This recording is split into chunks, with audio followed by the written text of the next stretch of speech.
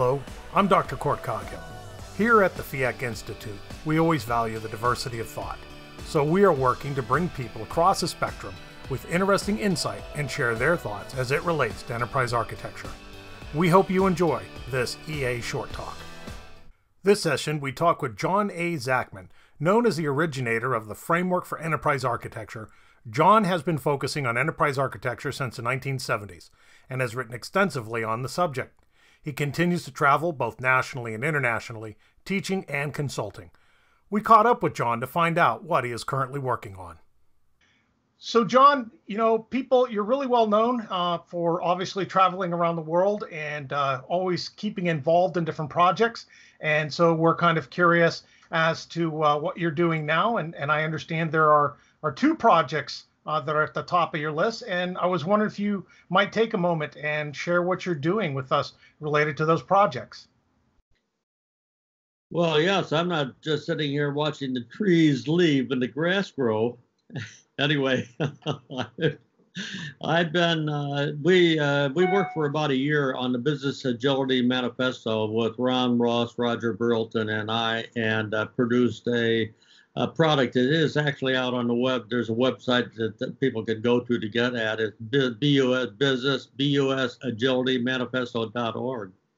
And after I read the product that we had produced, I thought, boy, this is really a good piece of work. Actually, we identified about 50 high-risk areas that general management encounters if they try to make changes to the enterprise, and it's not just adding a few more lines of code, getting applications faster, but you have to change the millions of lines of code that you have out there that make structural changes. There's high-risk areas that are involved, and we identified about 50 of them, classified them into 12 categories, and then took each category and they elaborated that as to what you did, how you deal with that category. Actually, the best, the most interesting, I thought, product that was included. There's a lot of products in the offering, but the best one is the authors speak out. They ask us about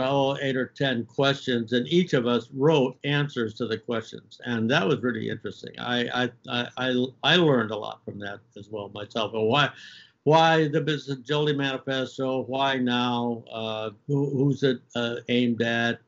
What are the things you can do immediately to get short-term benefit and so on? I thought that was really a good product. Anyway, that was one project. We spent about a year working on it, and that's just been completed. The second project, interesting. We've been working with. I've been working with Tom Redman, David Hay, and Luanga Yankee on a project about producing and adopting a common language. That has not been documented. I'm not going to elaborate that much anymore. That will be, in fact, the first draft of the products has been produced. That probably is going to be the first in a series because we have identified in terms of a common language. And I would just observe this is really a critical problem. I mean, if you don't have a common language, I like that old TV series, The Virginian, and the old westerns on television.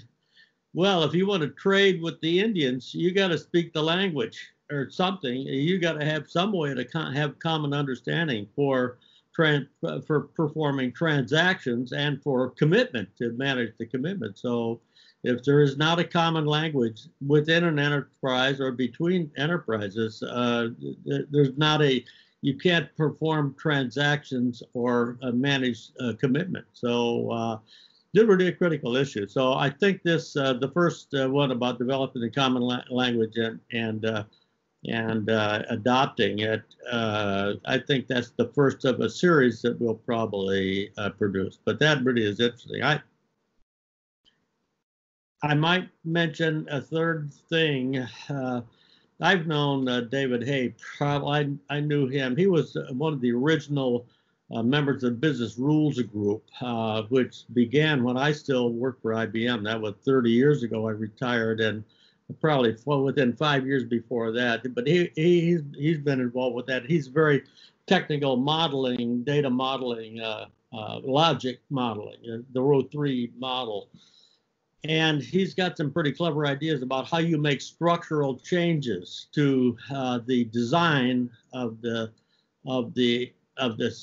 system. And of course, you've heard me observe the system is the enterprise. So you can make structural changes not by changing the records, but you can add data. So I'm working with that, and I will probably include those in my sample models file that is that we provide for people, anybody who takes the Zachman certification education course. So that really becomes a pretty critical issue. How do you dynamically change an enterprise structurally so that you don't have to rewrite all the code? I mean, if you start changing the record structure, you're going to rewrite all the code. But how do you do that? By adding data rather than changing the record structure. And David has some really clever ideas about that. So I'll try to incorporate that into the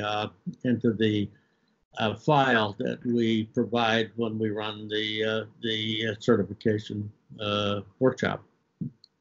And there's probably going to be a few other things that come up. I'm not short on clever ideas to think about. So, of course, one of my problems is you keep finding things for me to think about. So, anyway, thanks a lot, Court Coghill. Well, terrific, John. We appreciate you taking a couple minutes and kind of talking to us about what it is that you're working on. And we look forward to kind of stopping back in here in the near future and as you finish projects and move on and see what else you're working on. All right, great. Good talking to you, Court. Thanks a lot. All right. Thank you, John. Okay. We hope you found this EA Short Talk interesting. And if so, consider giving us a thumbs up or subscribing. Learn more about our courses and offerings at www.feacinstitute.org.